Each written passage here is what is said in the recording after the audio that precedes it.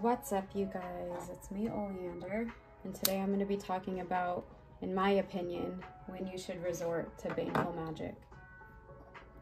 And while I'm doing that, I'm just going to be carving a bind rune onto this piece of wood. But before I get into that, I just wanted to say that for centuries upon centuries, women like me have been called every name in the book.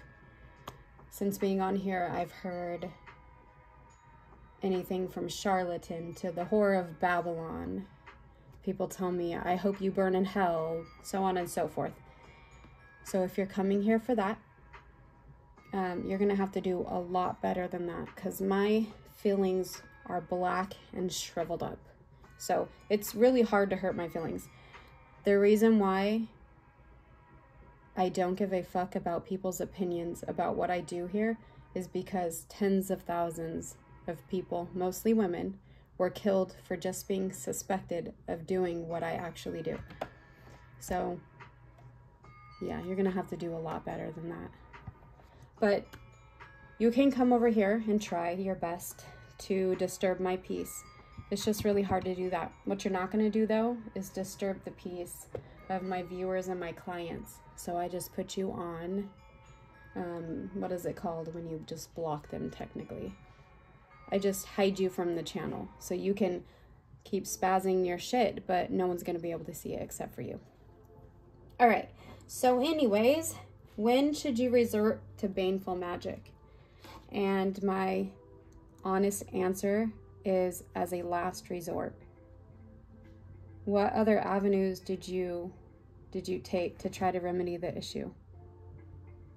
Did you just automatically jump to Baneful magic as the first thing to do when something happened to you? Or did you try to forgive them? I know people probably don't want to hear that. Did you try to forgive them first? Or did you go the legal route if they did something that needs legal action? Did you do that first? And I know that most systems in our country are broken, including the justice system. So I know that it doesn't always work, but did you do that first? Because that would be something to do before you tried to use Baneful magic against somebody who wronged you.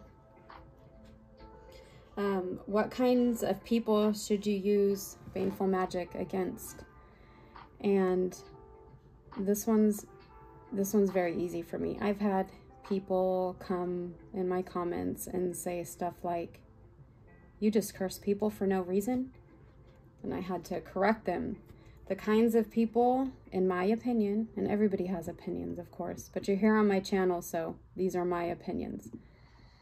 The types of people that you should use Baneful magic against are rapists, abusers of all sorts, people that came into your life to pretty much intentionally devastate your life.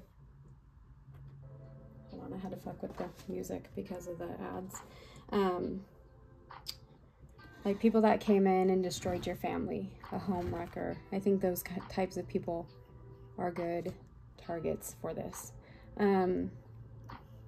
Of course, any kind of child abuser, any sort of magician, witch, whatever they want to call themselves, who are using rituals to hurt other people. So ritualistic abusers, I think they deserve Baneful magic to be used against them.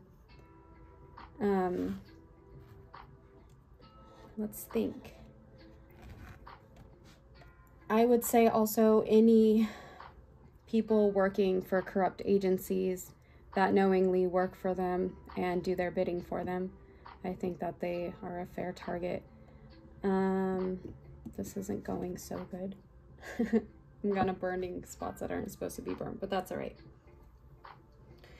So people who come into your life knowingly doing things that are not for your best interest. Those are the kinds of people. What kinds of people you shouldn't be using black magic against, baneful magic against, is somebody who broke up with you, who used their own free will to break up with you, right?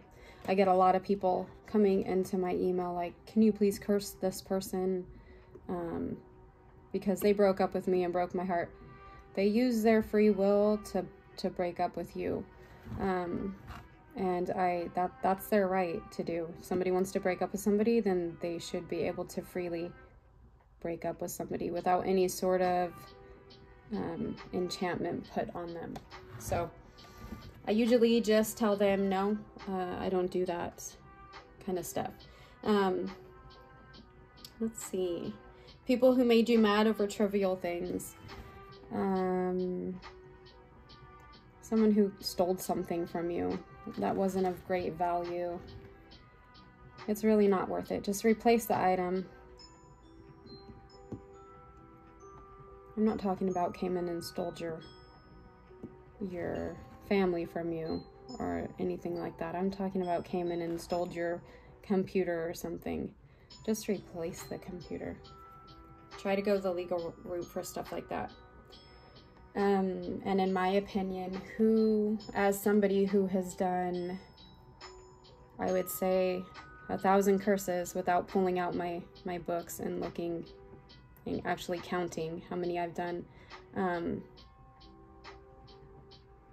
baneful magic in severe situations where you did try to go the legal route and you didn't receive justice and situations like that.